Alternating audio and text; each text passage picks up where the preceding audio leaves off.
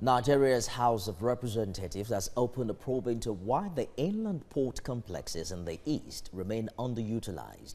At a public hearing in Abuja, practitioners and other key actors in the maritime sector attribute the non-maximization of the ports to insecurity, robbery and piracy and other vices. National Assembly correspondent Joke Adisa has more. Nigeria can boast of 6 seaports. They are the Lagos Port Complex and the Tinkan Island Port, both in Lagos State, the Calabar Port in Cross River State, the Warri Port, as well as those in Onne and Port Harcourt in Rivers State.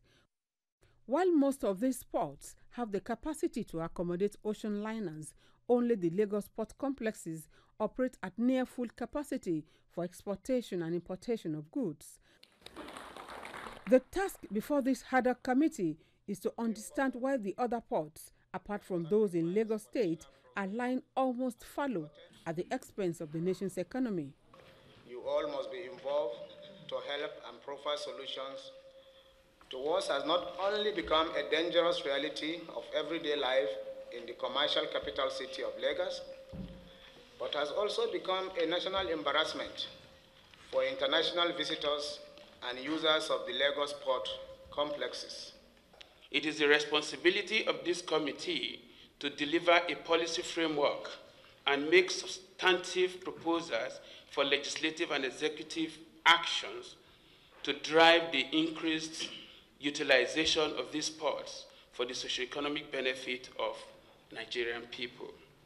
Key actors in the sector step up to outline what, in their view, are the cause of the challenges the lawmakers are seeking to resolve.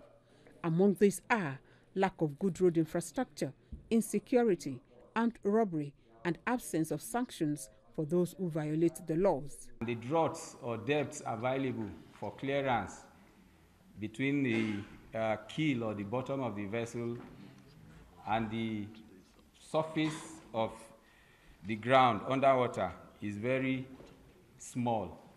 So that greatly impedes movement. There are deficits in major equipment that ports require that will attract investors or people calling into to the ports to utilize those ports. The committee will, at the end of its 6-week time frame, recommend ways of restoring the full use of the Warri, Port Harcourt, Onne, Calabar and Onitsha ports. The goal is to significantly increase government's revenue profile, enhance import and export businesses, while also reducing the undue pressure on the Papa and Tinkan port complexes in Lagos State. Joke Adisa, TVC News, Abuja.